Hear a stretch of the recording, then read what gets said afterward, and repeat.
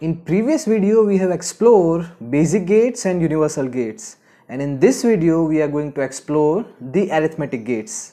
There are two types of arithmetic gates. First is XOR gate and the second one is XNOR gate. So from these two, first we are going to start with XOR gate. So here you can see this is the symbolic representation of XOR gate. To better understand this XOR gate, I recommend that you should have clear idea about basic gates like AND gate, OR gate and NOT gate. In my previous video I have explained all those things with animation in detail. If you are not clear about those concepts, then I recommend that first watch that video and then move ahead in this video. So now here we are going forward. Now here you can see this is the truth table of XOR gate. These are the two inputs and this is the output. From this truth table it is very clear that when both the input to this XOR gate is same, the output is 0. And when both the input to this XOR gate is different, the output is 1. So this is what we can see from this truth table.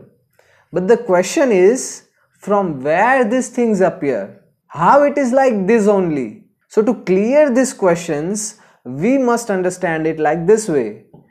The output equation of this XOR gate is this: y is equal to a XOR b. This is the symbol of XOR. Here a and b are the two inputs and y is the output.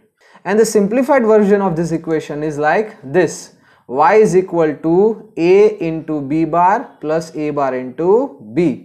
So now I am going to solve all your questions regarding truth table, the equivalent circuit of XOR gate and the output equation of this gate.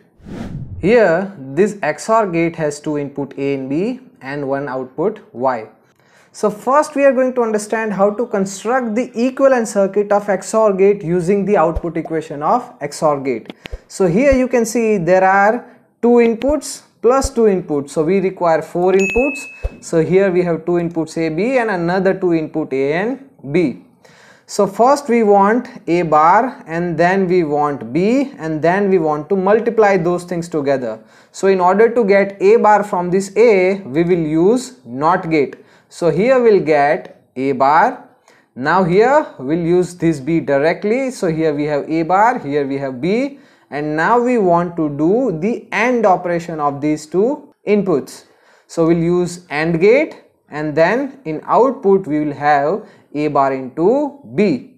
So this section is ready. Now we want A into B bar. So A will directly use and we'll use NOT gate with this B input and we'll get B bar. So here we have B bar, we have A, we'll do AND operation and we'll get A into B bar. So now we have this term ready with us, this term also ready with us. Now we're supposed to add these two terms together. So in order to add these things together, which gate we should use? We have three options: AND gate, OR gate and NOT gate. Which gate we should use for addition operation? Write the answer in comments below. So the correct answer is we are supposed to go for OR gate. So we'll use OR gate and we'll add these two inputs together and we'll have the output Y. So this is the equivalent circuit of XOR gate using three basic gates. Now we'll give input to this gate and we'll see what type of output we are getting. So first we'll start with 0 0 input. When we are giving both the input as 0 0, what will be the output? That we are going to explore. So when A and B both are 0, the output is 0. So what we'll do? A is 0, B is 0 and the output is 0. So we'll use the same input in this equivalent circuit. A is 0, B is 0, A is 0, B is 0. So when A is 0, when we do this AND operation, the output of this AND operation is 1. This B we are directly using, so it is 0. When we do AND operation of these inputs, the output would be 0. Now here we are inverting this input through this NOT gate, so the B bar would be 1. When we do AND operation of these two inputs, we'll get output as 0. So in OR gate we have two inputs, both are 0. When we add these two inputs together, the output would be 0. And here you can see the output is 0. Now here we have different inputs. Here we have A is 0 and B is 1 and the output is 1. So now let's see how it is happening. Our A is 0, B is 1, A is 0 and B is 1. So here the input to this NOT gate is 0, so output to this NOT gate will be 1. B is directly 1. So the AND operation of these two 1 and 1 is 1 because 1 into 1 is 1. So the output is 1. Now A is 0. Input to this NOT gate is 1. So the output would be 0. So 0 into 0 AND operation of these two inputs would be 0. So finally the input to this OR gates are 1 and 0. So when we add these two inputs 1 plus 0, the output would be 1, and that is what we are getting here in output. Now we are going to try the third combination. Here A is 1 and B is 0 and still the output is 1. So we'll write A is 1, B is 0, A is 1, B is 0. So input to this NOT gate is 1, so output would be 0. This B is 0, so AND operation of this 0 into 0 is 0. A is 1, input to this NOT gate is 0, so output is 1. 1 into 1 would be 1. So here we have 0, here we have 1, so 0 plus 1, the output would be 1. So here we are getting 1. So here you can see this thing clearly. When both the input to this XOR gate is different, the output is 1.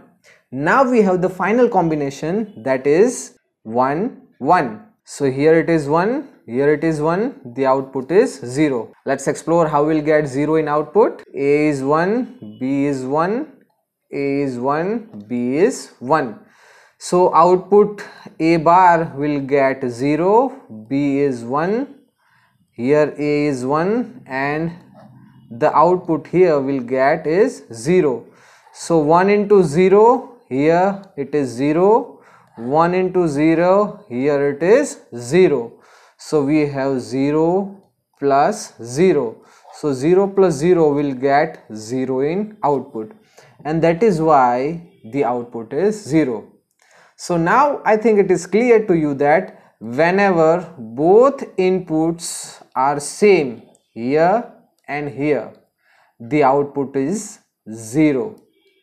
But whenever both the inputs are different, the output is 1.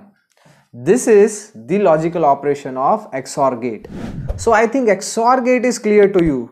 And if you are enjoying this video, then I request you to hit that like button and press the subscribe button.